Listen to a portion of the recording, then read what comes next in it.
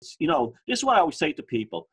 Objectively examine, but don't get too into it, because that's what saves you from it. Because you can see then, okay, this is a playbook that's been used over and over again. But any cult expert who says the COVID-19 hysteria is not a cult, they have no ability to be calling themselves a cult expert, because they're missing the obvious right in front of their faces. As you said in that letter to that lady, you nailed it. It's all there. Repetitive mantras, fear of the unknown. There's even steps. There's the different steps you go through. There's the first lockdown, the second lockdown, the third lockdown. They're like the initiation things, so you can go clear. You can go clear, like in Scientology. This kind of thing. There's the vaccine, which is the ultimate salvation. It's a messiah at this point. It just goes on and on. It goes on and on. That's the religious aspect that you've mentioned, and also I've watched another one of your videos where you went into that, and I actually made a note of this. I was actually thinking about the religious parallels, and I wrote some of them down here. I'm sure a lot of people also noticed these. COVID-19 is the devil that must be feared. The NHS is the church. Scientists are the priests in white gowns. The mainstream media message is the gospel. Hand washing is prayer. Mask wearing is cross wearing. Vaccines are baptisms. Social distancing is abstinence. And Bill Gates is the Pope, I put. But I just thought, but you could just look. You can look for patterns, and you can see it quite clearly. And that's the religious cult aspect of COVID, isn't it?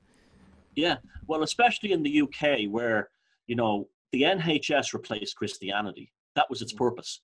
That's English, particularly left-wing people in the UK, talk about the NHS like it's a godly institution, that it's like it's infallible, it's incorruptible, and you see this whole thing. It reminds me of when Ireland was very Catholic. When I was a kid, you had these Corpus Christi parades where the local priest would test to see who was still a fanatic in a small country town or village, and have a Corpus Christi parade, and who didn't show up was obviously someone who was suspect. Now they're doing the same thing with the clapping. The clapping thing, who doesn't show up on your street is suspect. They're an unbeliever, a heretic, an apostate from the truth, the pure church of the NHS.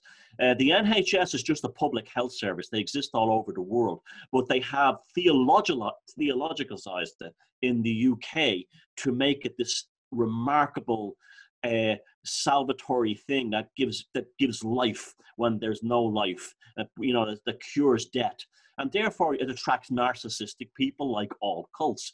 Cults are filled with narcissistic people who are like, and you see this, anyone who's ever joined like a church like a Pentecostals, or joined something, any kind of cult, they're suddenly very narcissistic, and because they know more than you, they're more clever than you, they're smarter than you, they're better than you. So therefore, the tic-tac-toe, in the middle of a so-called pandemic, where hospitals were being told bodies are piling up in the corridors, and doctors and nurses are dropping dead, we have them, not one or two, not dozens, not hundreds, but thousands of doctors and nurses all over the world making TikTok videos that are advanced dance routines that took time to rehearse and do when they're supposed to be under tremendous pressure. Now, they deliberately let them out there to test the faithful.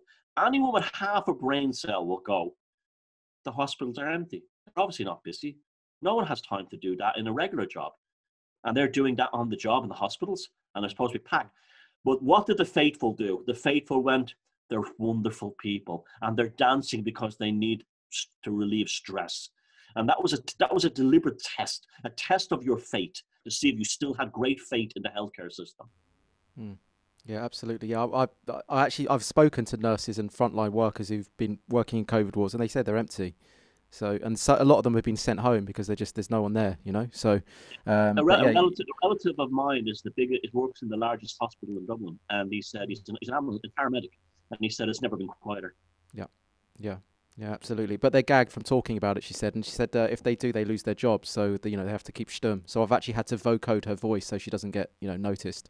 But yeah, it's crazy what's going on. So what do you think the clapping is for? I mean, I've got my own ideas about that. But it feels to me, like you said, one is to find out who the heretics are on the street, who the outsiders. And you also saw that, don't know if you noticed, but on Black Lives Matter, the blackout, where you're encouraged to black out your social media profile, and if you didn't do that, it was a way of actually immediately seeing who in your friends are the racists, You know, that's the that was the idea of it. You know, so everyone felt obliged to somehow black out their profile, even if they didn't believe in the kind of the Trojan horse philosophy behind it, politics behind it, I should say.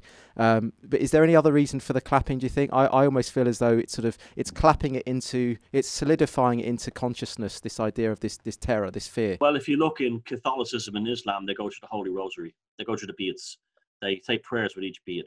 Everything is ritual. Has to be ritualized. The praying 3 times a day, or the baptism font. It has to be ritual, because and you'll get that in the cults. They will say we have to dance every Thursday night. We have you know, and when you're having doubts, that's when they say in the cult, they will say, you say, look, I'm confused, I can't think. And the cult will say to you, that means you're breaking through to the next level of consciousness, or your soul is being cleansed. What people are saying here is like, I'm suffering from brain fog, I'm confused. That's one of the symptoms, which is saying you're being blessed.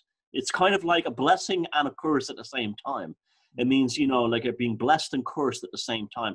I'm having, you know, the asymptomatic thing. Asymptomatic is like the original thing in the Bible. You're born with like asymptomatic. What does that mean? You're not sick. Simple as that. But you're still sick because you're born with original sin. Asymptomatic is the secular version of original sin. It has you have it. Even if you don't have COVID-19, you have it because you're asymptomatic. Even if you're a newborn baby and you've never done a bad thing in your life, you've still got original sin. Like using that same playbook there.